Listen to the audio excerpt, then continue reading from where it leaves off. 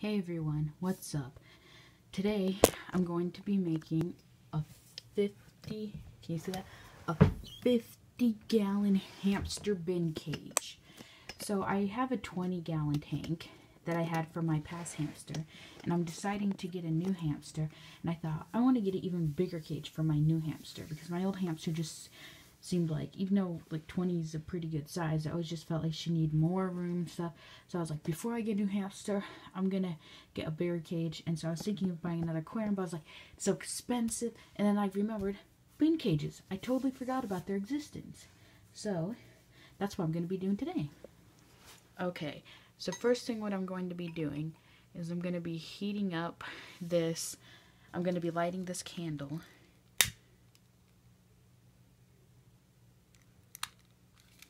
And I'm going to be lighting it up so I can warm up this box cutter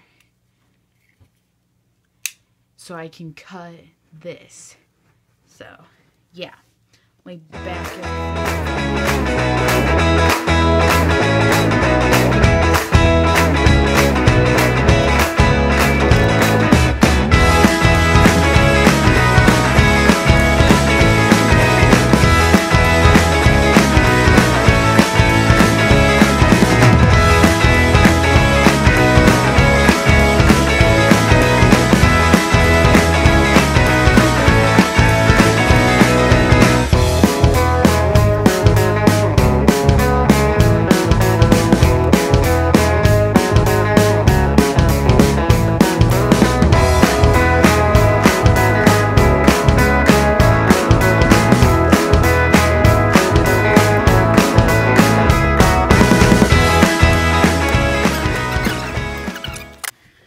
Now the next thing that we need to do is open up this and measure out the amount that we need. This is chicken wire, so we need to measure out the amount of the chicken wire that we need to put on top of the lid. So yeah. Okay, now that it's all unwound, you're going to want to spread it out to the correct size that you're going to need.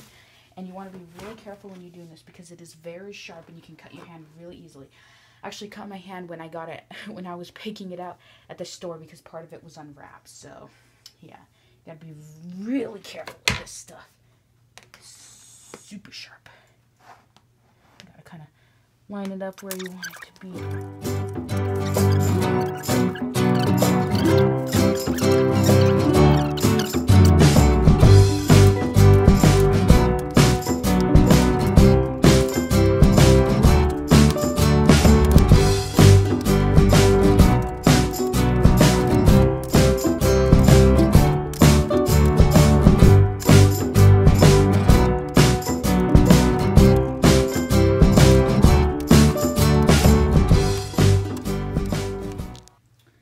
Now that I have the chicken wire all cut out to size, next thing that I'm going to do is make dots with this Sharpie of where I'm going to drill the holes for, to zip tie it on.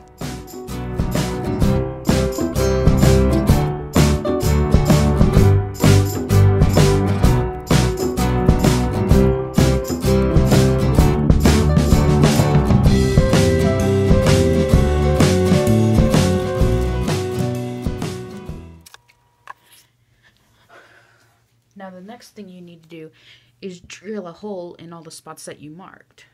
So yeah.